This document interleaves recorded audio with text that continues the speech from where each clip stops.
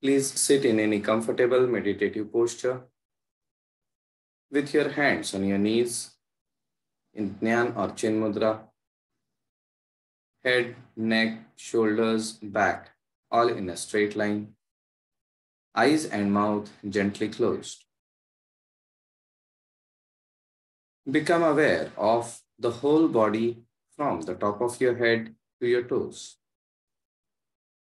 Awareness of your head, neck, shoulders, back, arms, chest, abdomen, hips, legs, the whole body.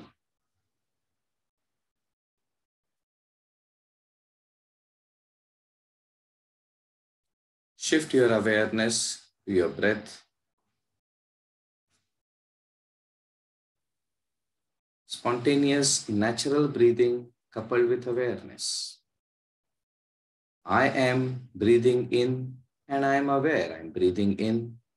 I am breathing out and I am aware I'm breathing out. Let this be the form of your awareness for a few moments.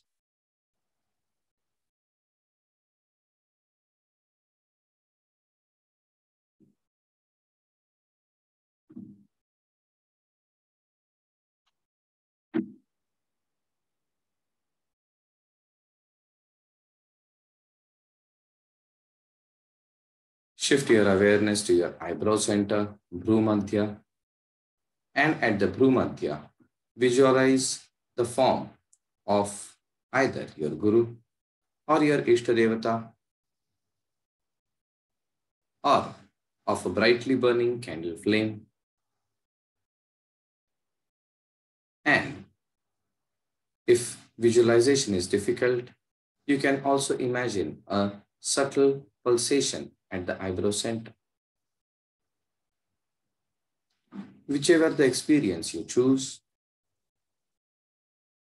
connect deeper with that experience. Make that experience more lifelike.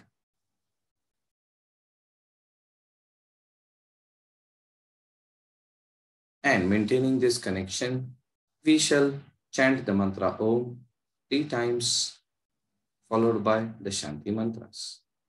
Taking in a deep breath.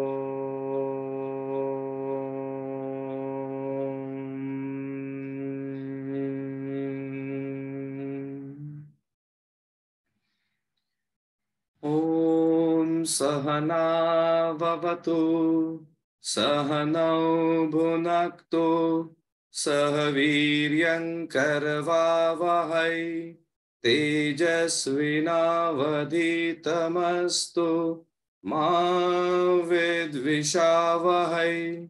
Om Shanti, Shanti, Shanti, Harihi Om. Keeping your eyes closed for a few moments, bring your awareness back to the eyebrow center. And then gently bring the palms together, rub them against each other. Place the palms on the closed eyes.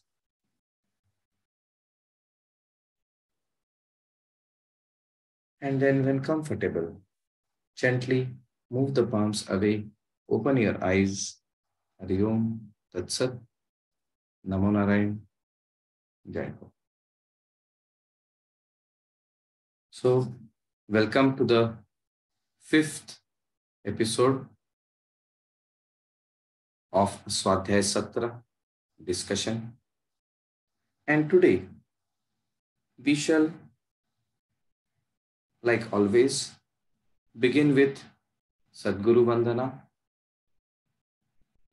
followed by the Dhyan mantras for Maharshi Patanjali, and then we shall have a quick recap of what we saw in week 4, and then we move ahead in week 5. So let us begin.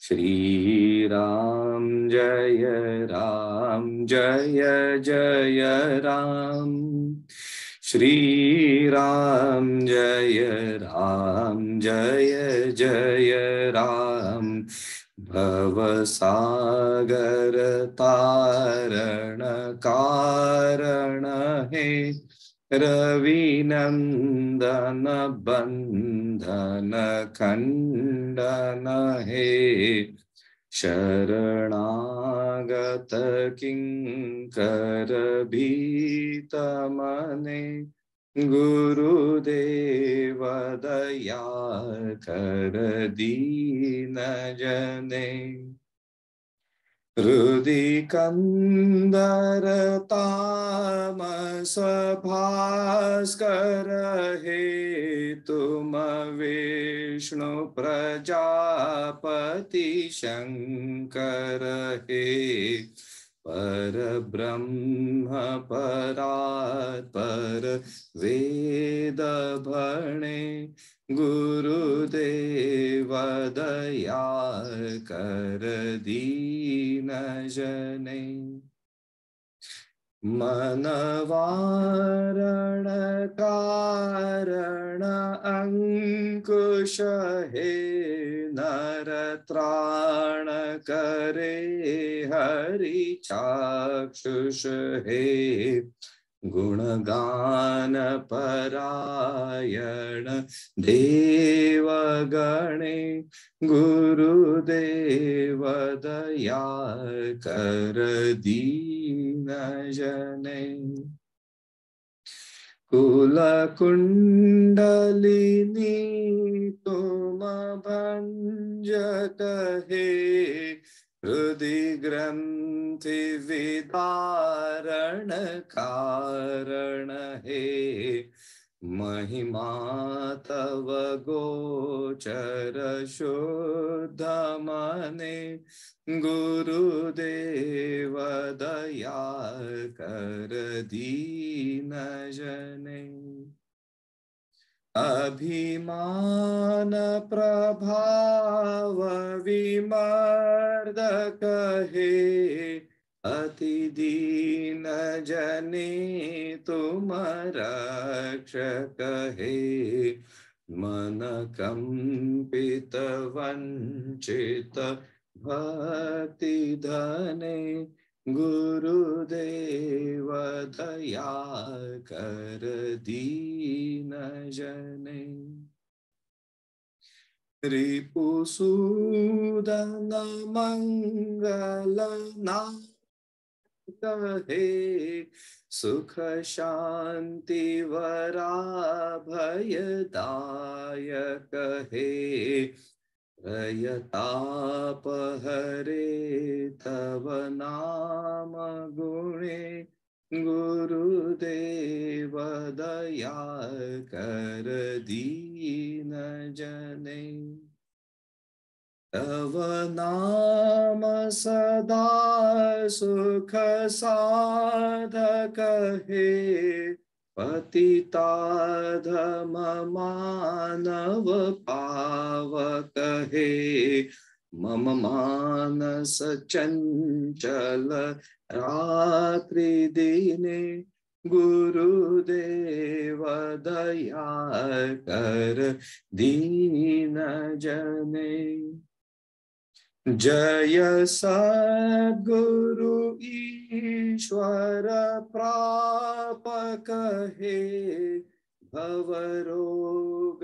विकार विनाशक हे, मन लीन रहे तव श्री चरणे, गुरुदेव दया कर दीन जने। श्री राम जय जय राम, श्री राम जय जय राम, श्री राम जय जय राम,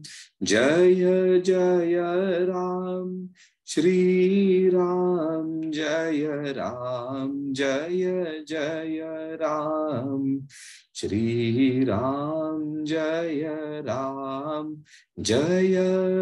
जय राम, श्री राम जय जय राम, जय जय Ram,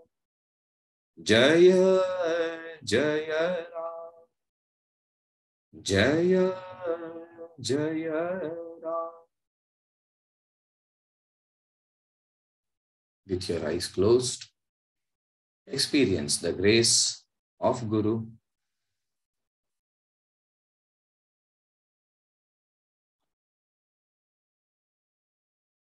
And then we proceed for the Dhyana mantras of Maharshi Patanjali, the compiler of the Yoga Sutras. योगेन चित्तस्य पदेन वाचां मलं शरीरस्य च वैद्यकेन योपाकरोत्तं प्रवरं मुनीनां पतञ्जलिं प्राञ्जलिरानतोऽस्मि. पातञ्जल महाभाष्य चरक प्रतिसंस्कृतैः मनोवाक्काय दोषाणां अंत्रे हि पतये नमः. ओम शांति शांति शांति. हरि ओम. हरि ओम तत्सत. And now we shall proceed with the Swadhyaya Satra.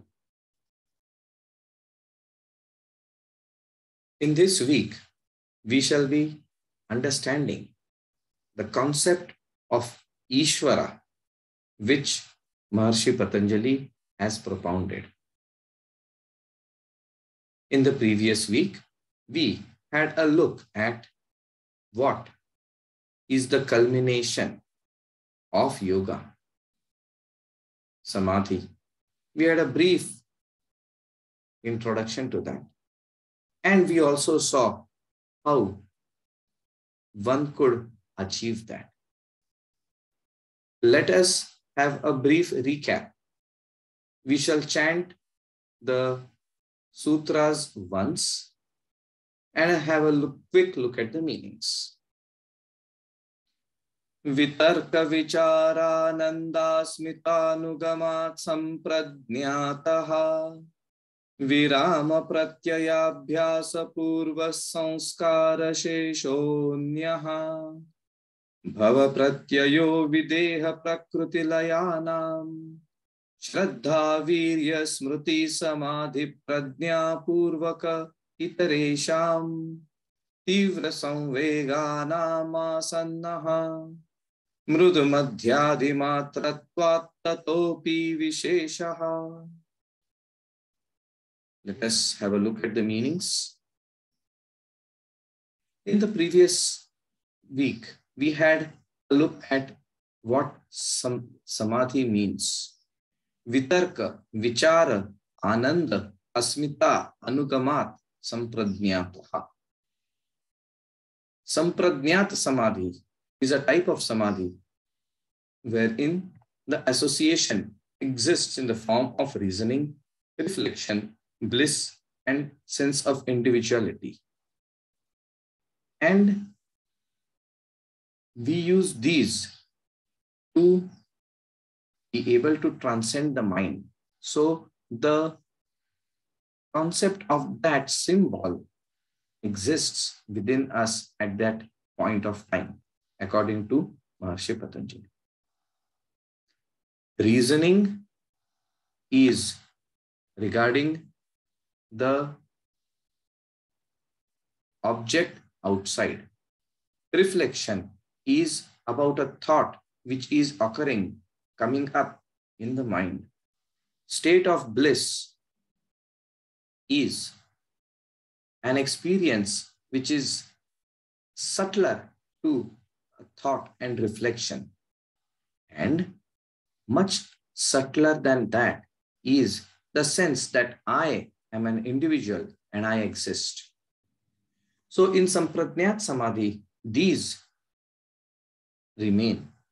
Although we have transcended the state of mind, but some basis of the external world still remains.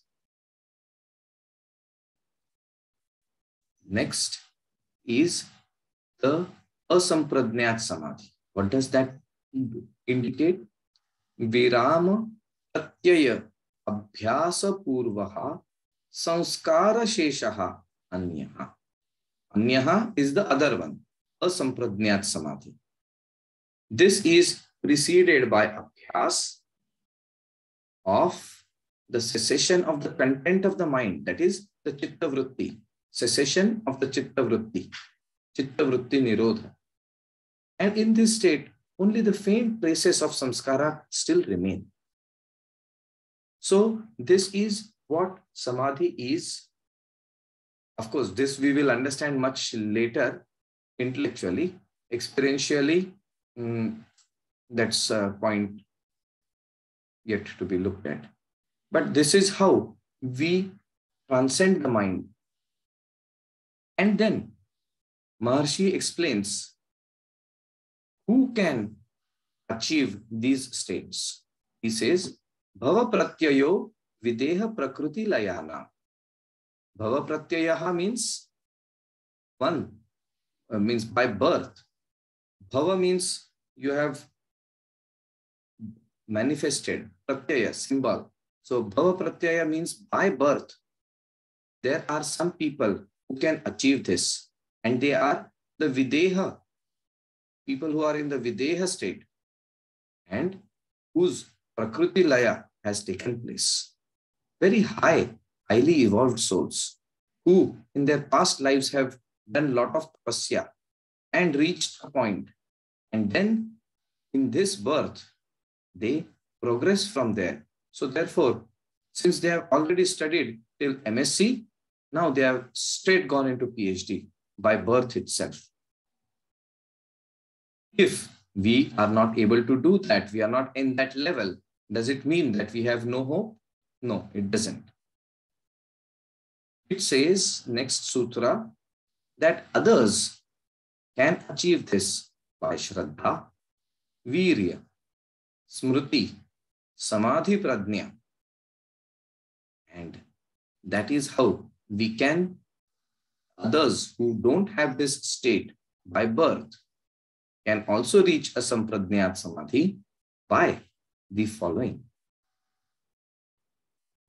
Then Maharshi goes ahead and explains how do we achieve these states. He says, Tivra Samveganam Asannaha. To be able to achieve this, one can do so only when there is an intense desire for it. In absence of this, nothing is possible. And he explains that this intense desire can also be categorized into three parts: Mriddu, Madhya, and Adhimatra. Mridu is mild. There is complete seriousness, and it is known that yes, that is what I need to achieve. But still, there is a mild intensity. The intensity becomes a little bit more. And the intensity becomes overwhelming. Nothing else has any significance. Just like the cocaine addict or any addict for that matter, when he goes into a state, he doesn't look at anything else. All he needs is that shot. And till that shot is received, for him, he can do anything. He can even kill. He can do anything you ask him to do. 10 times, 100 times more powerful than that. Paramahansa Ramakrishna had once said that there was a person who had asked about having the darshan of the Lord. They were on the river bank. He just dipped the head of that person into the river and held him down. The person started struggling, spluttering. After a minute or so, Paramahansa left him and he came out. He came up gasping for breath, shocked that somebody as evolved as Ramakrishna Paramahansa could do something shocking like this to him. And he said, "What was that?" Ramakrishna Paramahansa very gently asked, "So when you were underwater, were you thinking of the Lord and your desire to achieve the Lord?" He said, "No, of course not. At that time, I was trying to save my life." And then Ramakrishna Paramahansa said, "Even at that time, if you have only the desire to meet the Lord, then He will meet you." So that is what is adhimatra. Nothing else exists. So that is how one needs to progress. Now we shall come to this week.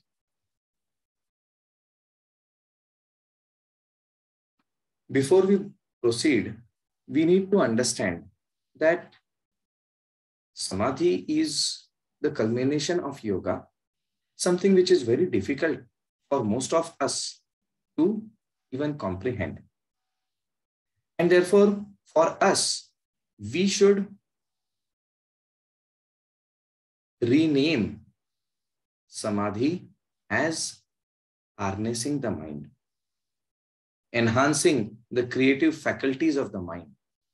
A simple reason being, it's almost impossible that any one of us can reach that state. So we might feel that there is no point in, studying all of this. This is just theoretical discussion. But no. Maharshi is speaking about the progress which has to be taken.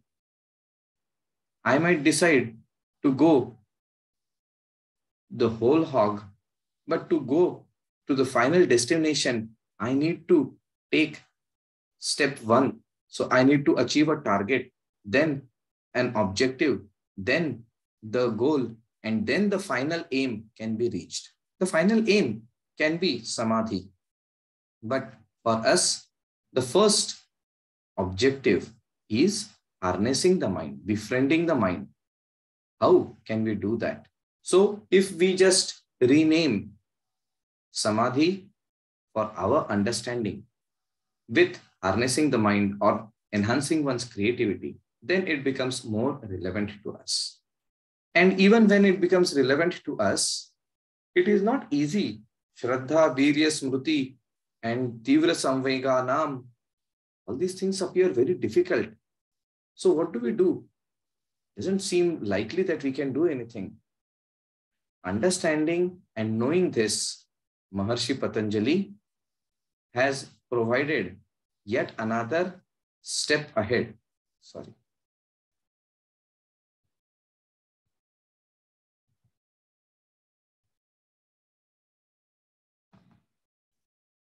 And that is what we are going to see in this week. We shall chant the sutras of this week 2 times, look at the meanings, and then have a discussion on them. Let us begin. Ishvara pranidhanadva klesha karma vipakashayera paramrushta purusha vishesha ishvaraha tatra niratishayam sarvajna bijam स एष पूर्वेषामपि गुरुः कालेनानवच्छेदात् तस्य वाचकः प्रणवः. Once again, ईश्वर प्रणिधानाद् वा क्लेश कर्म विपाक आशयैः अपरामृष्टः पुरुष विशेष ईश्वरः तत्र निरतिशयं सार्वज्ञ बीजम्. सः एषः पूर्वेषाम् अपि गुरुः कालेन अनवच्छेदात् तस्य वाचकः प्रणवः. Om. Now, let us look at the meanings of each sutra. Ishvara pranidhanad va. So, he spoke about sampradnyat samadhi, asampradnyat samadhi. He spoke about different people who qualify to reach samadhi. And he has shown the first step how we could achieve samadhi. Knowing that it is difficult, he explains further that if the above is difficult, then we can also achieve asampradnyat samadhi by devotion to the Lord. Pranidhan can be understood simplistically as devotion. And devotion to whom? To Ishvara. You see, the concept of Ishvara has come in the Yoga Sutras. And this concept is very specific. We will speak about it later. This concept we will discuss a bit more when we discuss. At the moment, we can just understand that there is something which regulates and oversees everything. That is known as Ishvara. So by devotion, unflinching, one-pointed devotion to Ishvara, also we can achieve that. In the next sutra, Maharshi explains what he means by Ishvara. In a way, he defines Ishvara. Klesha, karma, vipaka, ashayaihi, aparamrushtaha, purusha vishesha Ishvara. Klesha means painful conflicts, that which create agitations, that which disturb the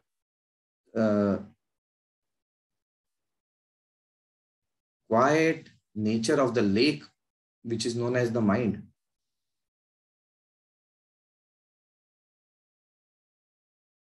Karma vipak, whenever we do an action, there is a resultant of that action, the results of the karma. Ashayehi, reservoir of the impressions of all the past actions. I have eaten rasgulla in the past, and that memory is in my mind. That is the memory which is there in impression form. And this memory has an impact on our behavior. So that is the third. Fourth is aparamrushtaha, beyond. Purusha vishesha, a special entity. Purusha does not mean male or female. Purusha means Purishyete iti purushaha, one who resides in the gated complex. Our body is considered to be a gated complex, a city. One who resides in the city is Purusha Vishesha. So the Jivatma, but is a very, very special Jivatma who has all these above qualities, who is beyond and also unaffected by the painful conflicts, the results of the actions, and also free of the impressions of all past actions. Such a entity is known as Ishvara. He has defined it very clearly. In the next sutra, he explains it further. Tatra nirashitishayam sarvadnya bijam.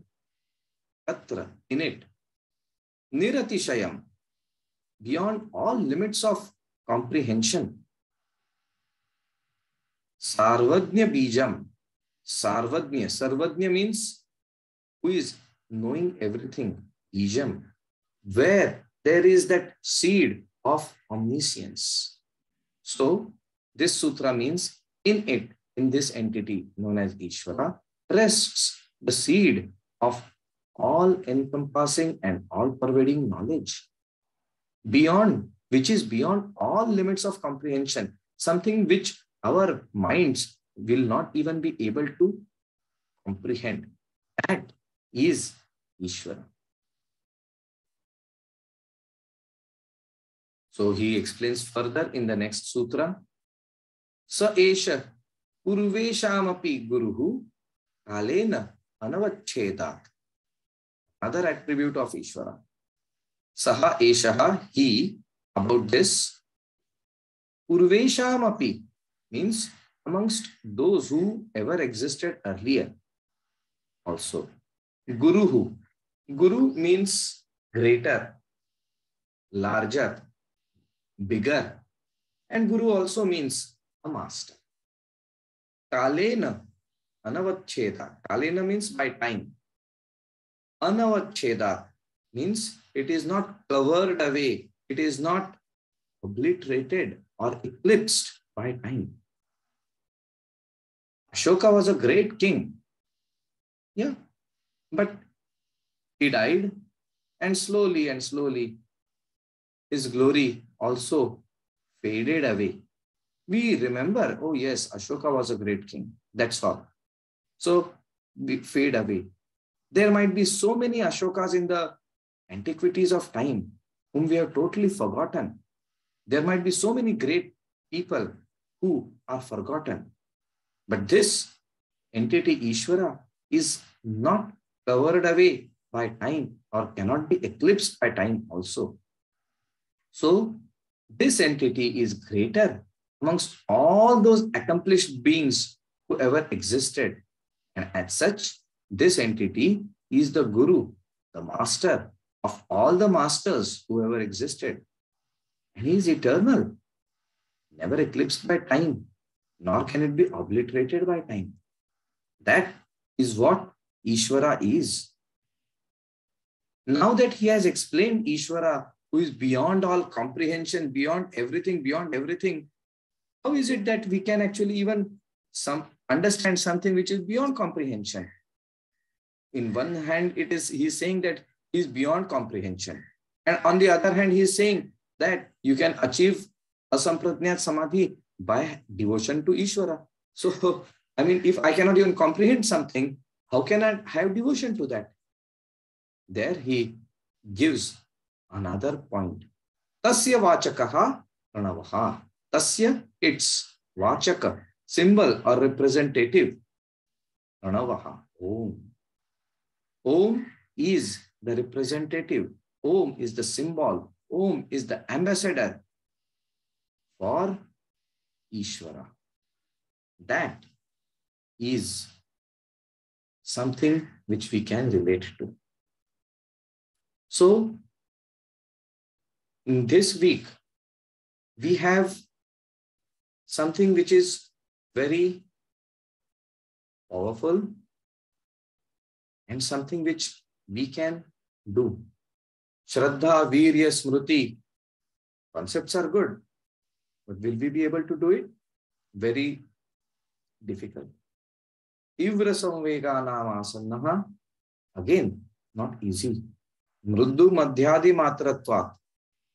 I mean, even when all the conditions are favorable, my mind does not even go to Ishvara, does not go to even the state of samadhi and the sadhana and all that which has to be done. My mind keeps on running. Oh, it is too hot, it is too cold. He said this, she said this. Why did I not do that?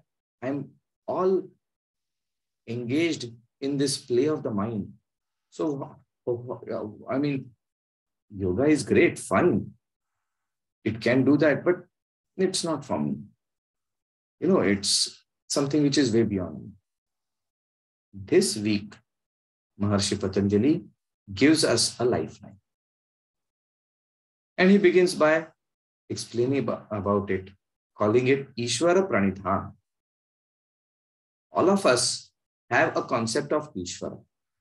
And if we are asked what Ishvara means, everybody might speak differently about it. If we ask people about gravity, everybody will say exactly the same thing about gravity. It is defined clearly. But Ishvara is very subjective.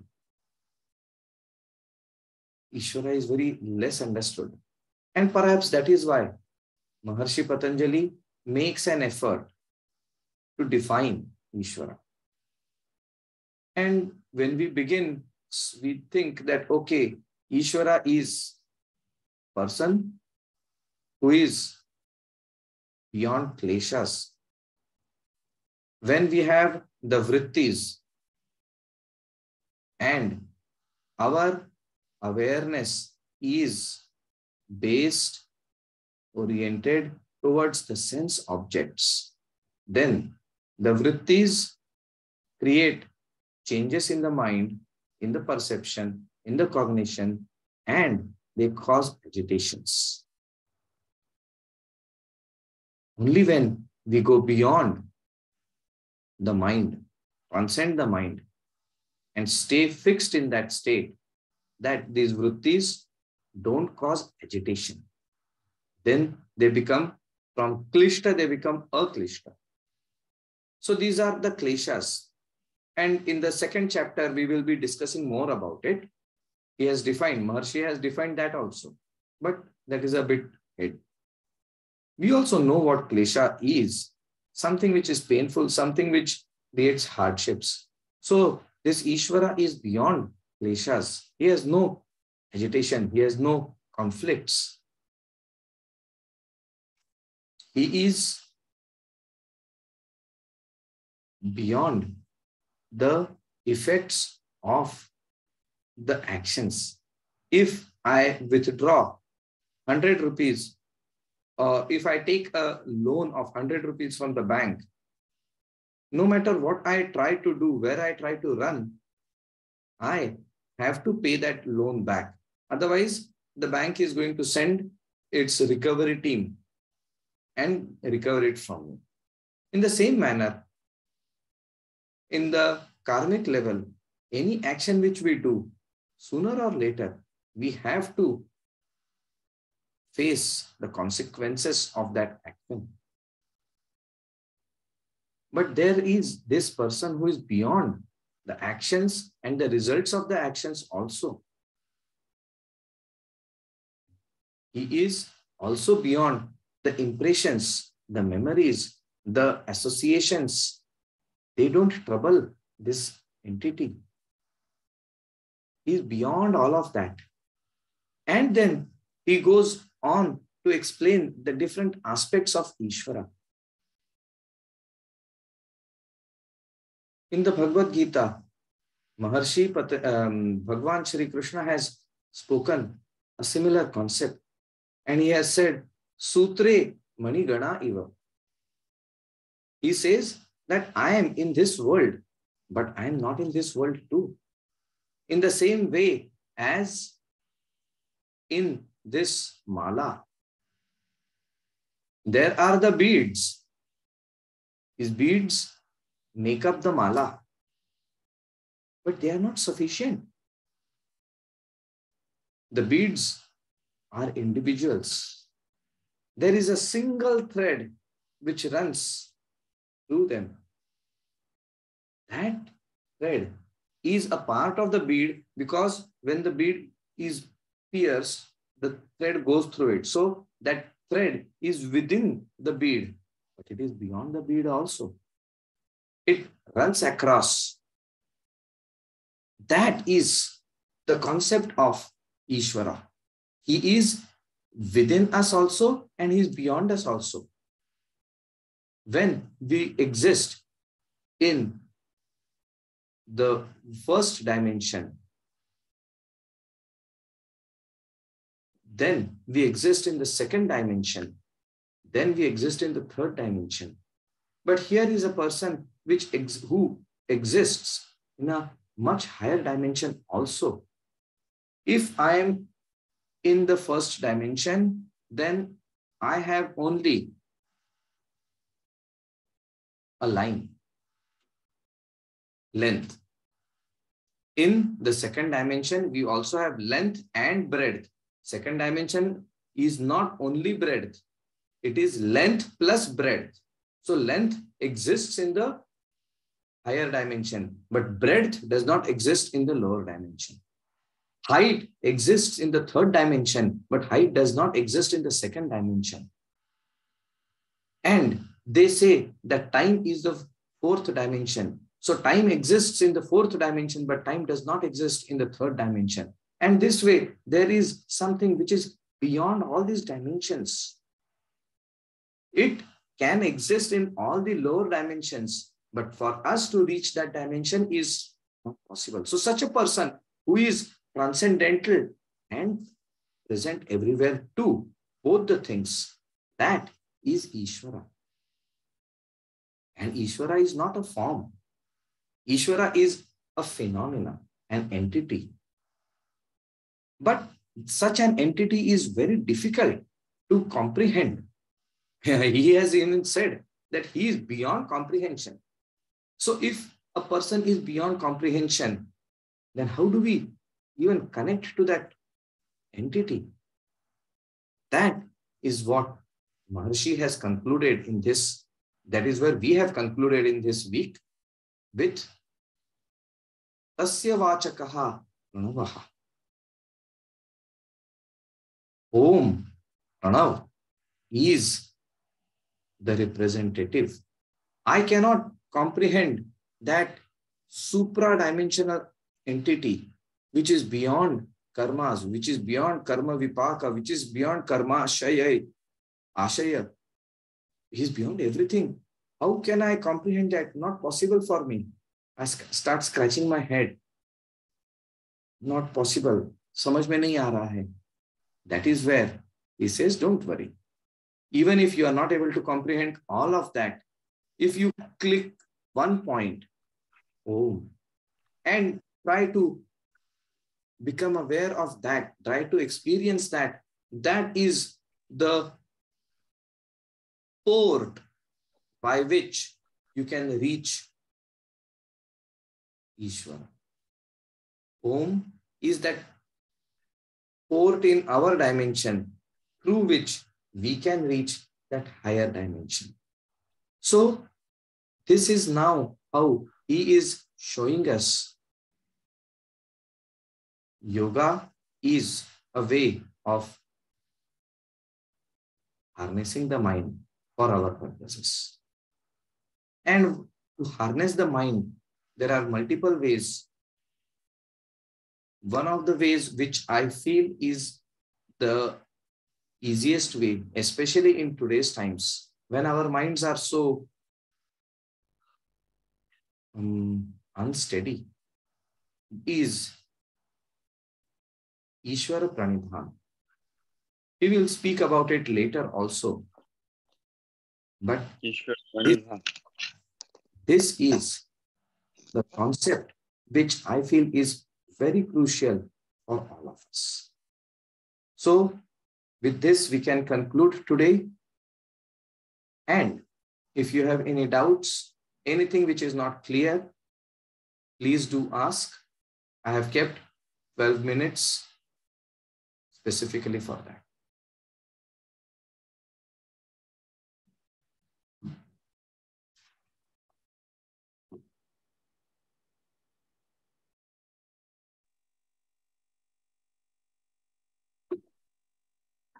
So, Swamiji, essentially we are saying that if we do the Om chanting, we will find a way to reach Ishvara. Is that what it means?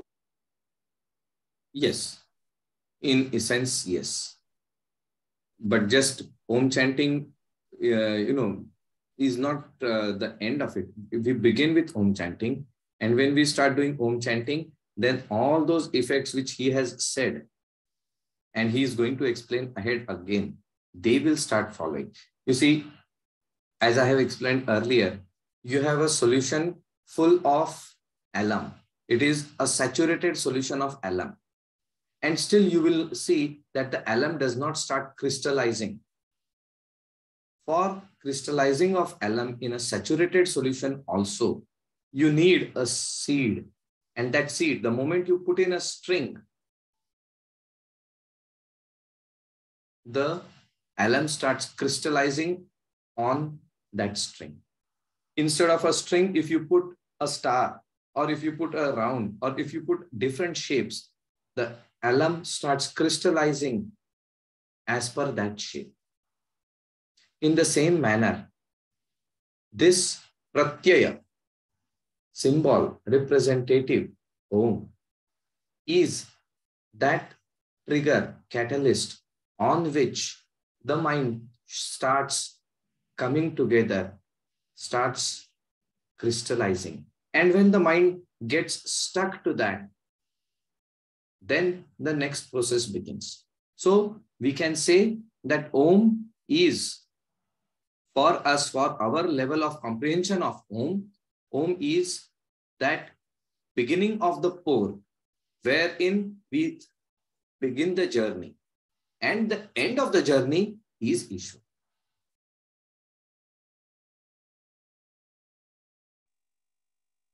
So, what is the next Swadhyaya? What are the next Satras, Swamiji? Is it about Om and more about how do we do that? Yeah. We will, you see, Maharshi Patanjali goes in a very systematic manner. And we will be discussing about these and related aspects during the coming week. Because this is a practical science. This is not a theoretical science. And he, over these 200 sutras, 196 to be precise, he gives different means, different methods to achieve that ultimate goal of yoga. And he explains all the aspects of it. So it is not a linear thing that, okay, we start doing and then we have reached. We have to first understand also. Once we start understanding, we start imbibing, it starts becoming clearer to us. So Swadhyaya is meant for that. Shravan, listening to, Manan, pondering upon, Nididhyasan, starting to assimilate and integrate that. So please sit comfortably in any meditative posture, hands on your knees, head, neck, shoulders, back, all in a straight line, eyes and mouth gently closed.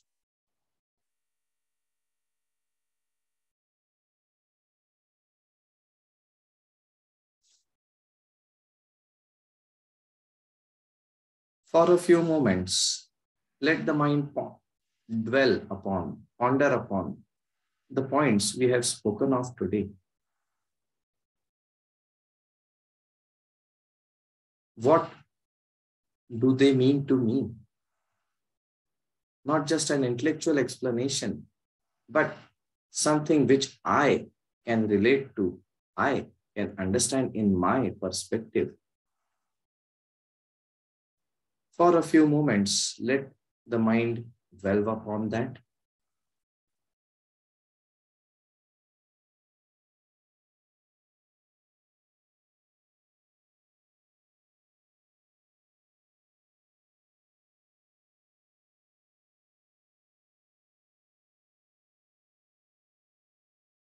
If your mind goes in different directions, gently disengage it from there and bring it back to the topic we had discussed.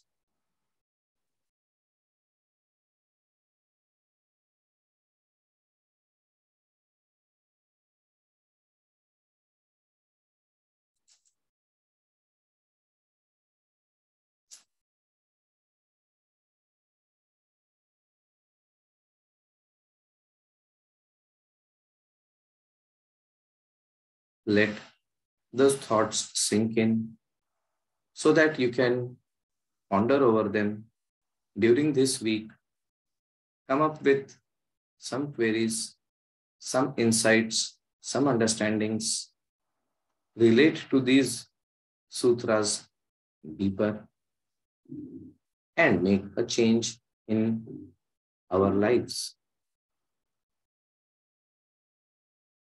With this thought and concept, we shall conclude. Bring your awareness back to the eyebrow center.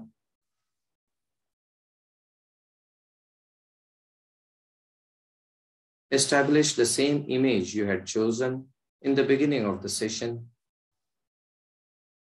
Establish that, install that on the eyebrow center once again.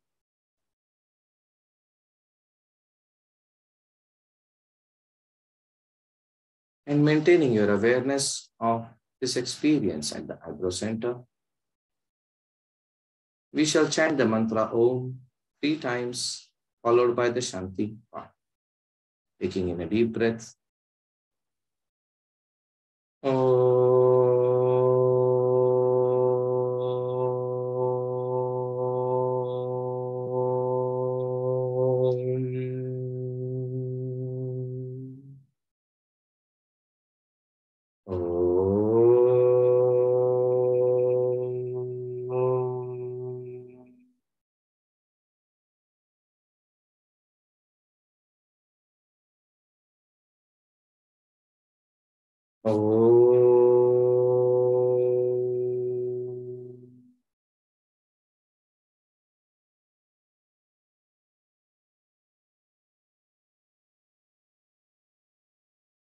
Asato ma sadgamaya, tamaso ma jyotirgamaya, mrityormamritam gamaya, sarvesham swasti bhavatu, sarvesham shantir bhavatu, sarvesham purnam bhavatu, sarvesham mangalam bhavatu, loka samasta sukhino bhavantu. Om Triambakam yajamahe sugandhim pushtivardhanam urvarukamiva bandhanam mrityormukshiyamamrutat. Om Shanti Shanti Shanti. Hands in Pranam Mudra. Tvameva mata cha pita tvameva bandhuscha sakha tvameva vidya dravinam tvameva sarvam mama deva tvameva sarvam mama deva Tvameva sarvam mama deva. Hari Om. Hari Om. That's it. Gently rub the palms against each other. Generate some warmth. Place the palms on the closed eyes. Experience the warmth radiating from the palms to the eyes, relaxing the eyes, relaxing the brain, relaxing the whole body.